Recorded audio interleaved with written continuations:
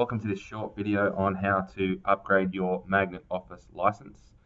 I've just previously updated the installation of the software. As you can see, I've got Magnet Office and tools installed. I'm going to start by running Magnet Office.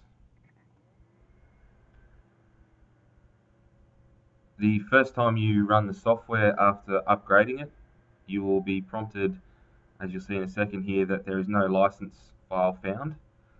This is because the license that is found is for the previous version. So we're going to upgrade that right now. So we're going to hit next. Now we're going to go through the online process. Next. This allows us to use our Magnet Enterprise details to upgrade the license. Hit next again. So you'll have to have your Magnet Enterprise login and password handy.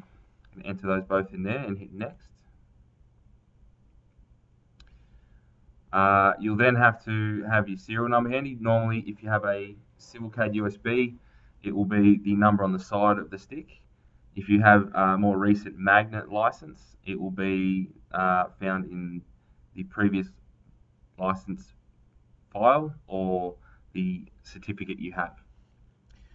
I'm going to activate it to my USB key, so I'm going to make sure that that's highlighted down here. I've got my serial number entered in there.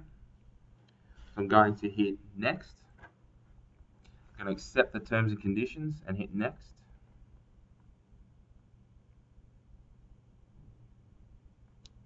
And as you can see here, the activation has gone along very well. Everything is up to date until next year for the next 12 months with all of these. I hit finish and it then starts up the program.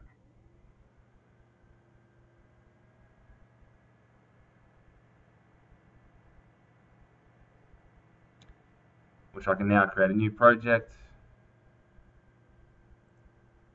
hit the info button.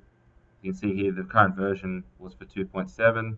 Everything is active and working. Thanks for watching. This video has been brought to you by the Position Partners Magnet Support Team.